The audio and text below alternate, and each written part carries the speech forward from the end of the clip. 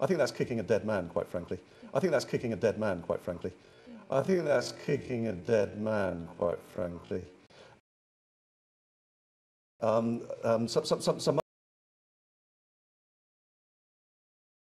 the three of you haven't come up with one area where it disadvantages women and girls.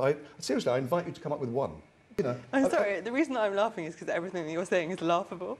Like, there is a gender pay gap. You might not want it to exist because you clearly don't like women very much, but it does. It does exist. Mike, is this a fair point Dina's making? You don't like women very much? Absolutely, they always have to be incentivised. Why do women need role models? I mean, for God's sake, are they adults or are they sheep? Mike, who are your role models? Margaret Thatcher. A woman? Yes. Women will not go into things like engineering. And you know... I don't know if you know any women or... I mean... I do. What a silly statement. OK.